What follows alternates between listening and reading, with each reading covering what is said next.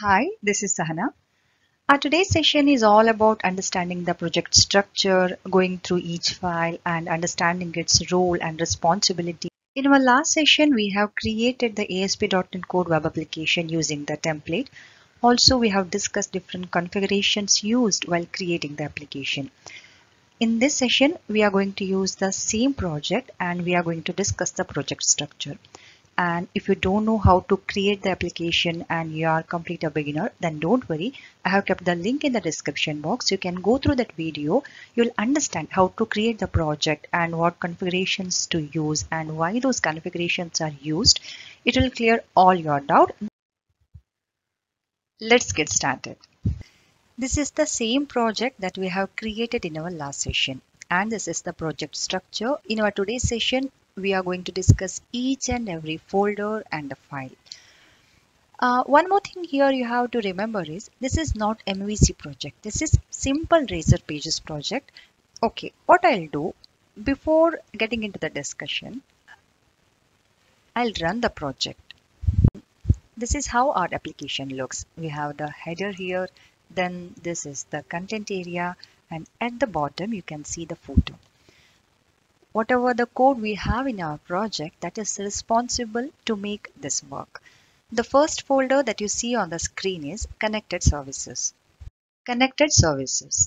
This folder lists the service dependency. If I expand this folder, we get the message saying no service dependencies discovered. If I double click here, it is saying you can see that there are currently no service references configured. Here, service refers to the OpenGPI, gRPC, or the WCF service, even the web service, any kind of service. If our application is connected to any kind of service, then we can see the dependency here.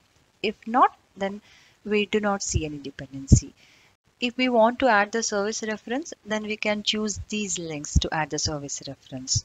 So we are done with the connected services. I hope you understood the point. Next folder that we see is Dependencies. Dependencies. This displays the dependencies of our project. Let me expand this and show you. Here you can see already we have few dependencies. These are the framework related dependencies. If I expand, you can see few dependencies and even Analyzer has got few dependencies. Not only these, if we install any dependency, like if I install Entity Framework, then even that will get displayed here. What I'll do, I'll go to Tools, NuGet Package Manager, and I'll go to Manage NuGet Packages for the solution. Just a demo so that you will know if I install Entity Framework or any third party dependency, how it will get displayed here. I'll just search, say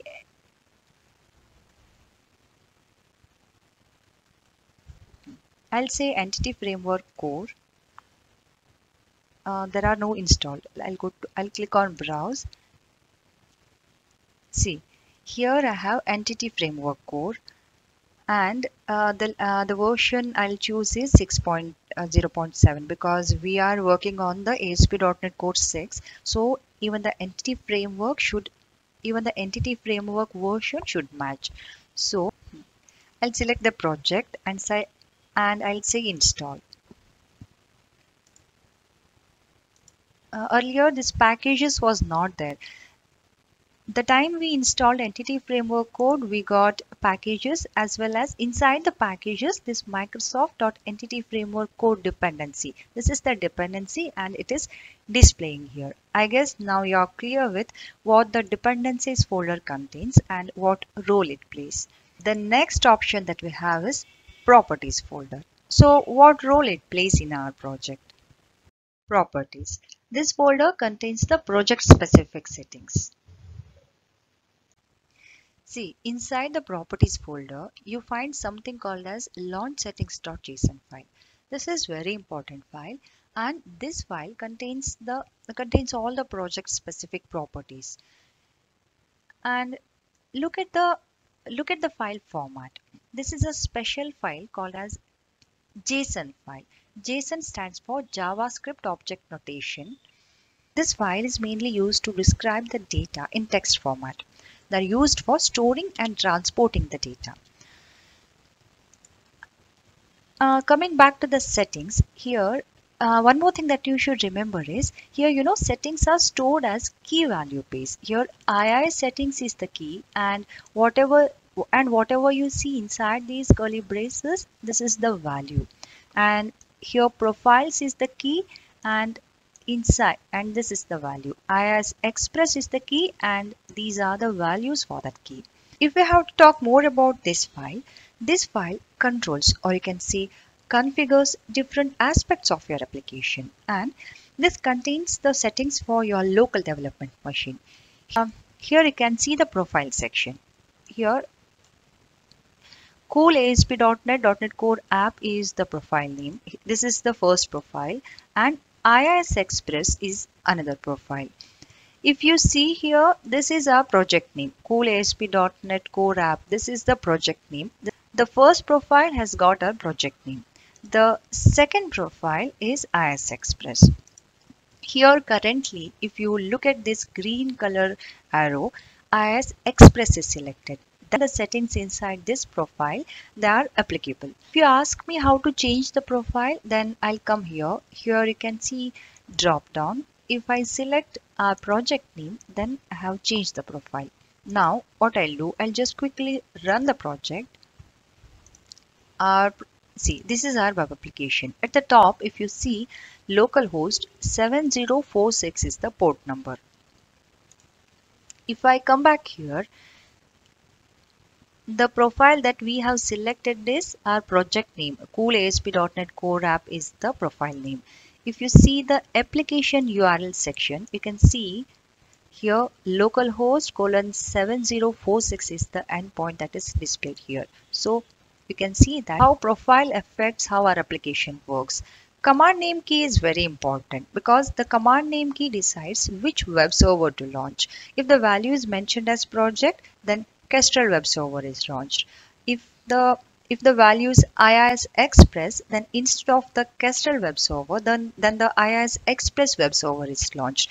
Don't get confused with the web server, what is Kestrel or what is IIS Express. I'll cover this thing in another session because this is very important and you should know about. I don't want to mix the server related detail in our project structure related session. Let's understand the project structure, and surely I'll make a video on the servers. There you will understand these different servers. You can see one more session, that is IIS settings. If we choose IIS Express, then our port number will be 44315. Just a quick demo, I'll change to IIS Express and I'll run the application again. Let's verify the port number. See, the port number is 44315, which is coming from the IIS settings. You can see different keys here. Windows authentication, then anonymous authentication.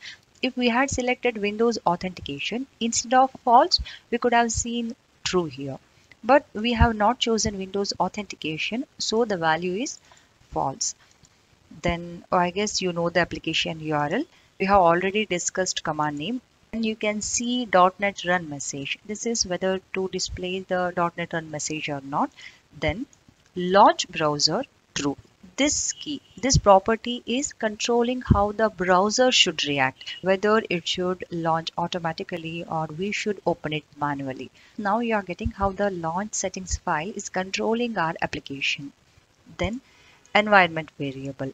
This is whether the environment what we are working is development or the staging or the production.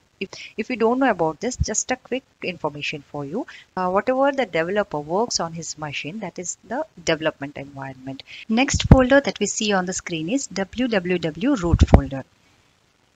www.root folder. This folder is used to serve the static files. Now, what are these static files? Static files are nothing but the files like CSS files, JavaScript files, then the HTML files and such files. If I expand the CSS folder, you can see site.css. And if I expand JS, you can see the JavaScript file. JS stands for JavaScript file. I already told you, right? This folder is used to serve the static files. Nothing but you can directly access these files. My application is running, right? So If any file is there inside this folder, I can directly access that folder with the base URL. See, localhost, the port number is my base URL. If I say slash and the folder name. So my folder name here, my folder name is CSS. I'll just take the example of site.css. My folder name is CSS and I want to access site.css. See, I'm able to access the file. This is the meaning of we can directly access the file or the folder serves the static files. Next folder is pages folder. What it is used for? Pages folder contains the razor pages that make the view. See, this is the razor page. Razor page is nothing but it's kind of HTML page. Here you can find the HTML markup, but the thing is you can embed the C# code with a special syntax. If you know HTML and if you know C#, understanding the razor page is not at all a big deal. That especially it helps the C# developers because we know C# language, and if you know HTML, you can combine the power of HTML and C# and you can design the view. So that's fantastic. We are at the pages folder. Here you can see the shared folder as well as some files with the extension CSHTML. These are called as razor pages. Combination of two files. One file is with the extension CSHTML and the other file with the same name CSHTML with .cs. The file with the extension .cshtml that contains the HTML markup with C# code using the razor syntax. But you can see another file here .cshtml.cs. So this is the C# code that handles the page events. If you have error page, then all the page events related to that error page has to be handled inside the page named error.cshtml.cs. The same way for every file you will have CSHTML as well as .cs file. One more thing that you should remember is the application that we have created is simple razor pages application. It's not MVC. So you are not finding any model, view and controller, only the pages folder. Now these are the files that make the view, but there is one more file with the name shared. So what is there inside this folder? So you can find the underscore layout and underscore validation scripts partial. Underscore layout is very important file because this file decides the layout of our application. If you see here, this is kind of HTML document. You have doc type, then you have HTML, then you have the header, then you have the body inside, then it is ending with the HTML tag. Inside the body, we have header, then the div and the footer. This header is responsible for our header. This is our application and this is our header. If I expand this header section, see, you have a nav element. Inside this nav, see, we have home and privacy. Can you see home and privacy here? So this is our header and here we are designing our header. And this is the footer. At the end we have a footer and here we are writing some information. Can you see at the end we have a footer and the same content is coming here. We call this as content area. Inside the body we have a div tag and inside that you can find something called as render body. This is the place where the content gets displayed. If we are at home page, then this render body delivers the content of home page. If we click on privacy, then this render body renders the content of privacy page. Layout page underscore layout page is responsible for the layout of our application. Next you can see underscore validation scripts partial. If I open this, you can find the reference to some scripting files. This file is used for the client-side validation. Let's talk about view imports file. View imports file contains the directives that are shared by all the views. Here I have opened the view imports file. You can see that we are already having the using directive, then the namespace, and we are and we are having the add tag helper. So if you want, you can add a few more things. If you want, you can add any other tag helper like remove tag helper, or if you want some model to be available across all the files, then you can mention that with at model. In short, whatever you mention here, whatever you write here, that is available to all the pages. You can say all the files. Now I'll open underscore view start file. See the existing code here. We have mentioned the layout file because the code in this file runs before each view. As the name itself says, view start. Next we have something important, that is appsettings.json file. This file contains the application configuration settings. Let's say if you want to set up database, then connection string is stored in this file. Next, we are going to talk about very important file, that is Program.cs file. This file is the entry point of the application. That means the execution starts from this file. You will understand these lines of code. Before that, have you noticed we do not have any main method over here? This is because from .NET 6 onwards, we don't write the main method. Compiler will do the job for us. This line of code initializes new instance of Web Application Builder, and it will use the pre-configured defaults. Once the instance is ready, this is related to dependency injection. Here the framework is registering add Razor Pages service with the ASP.NET Core dependency injection container. Dependency injection is very important concept, and I'll make a separate video on that to explain you everything about dependency injection and how it is related to .NET framework. Now you understand that the framework is registering the service with the ASP.NET Core Framework's dependency injection container. Even if we create some user-defined service, then we have to register that service with the dependency injection container, and this is the place. This particular piece of code is building the application. After registering the service, application is built. Then next, these lines of code, they are responsible for configuring the middlewares.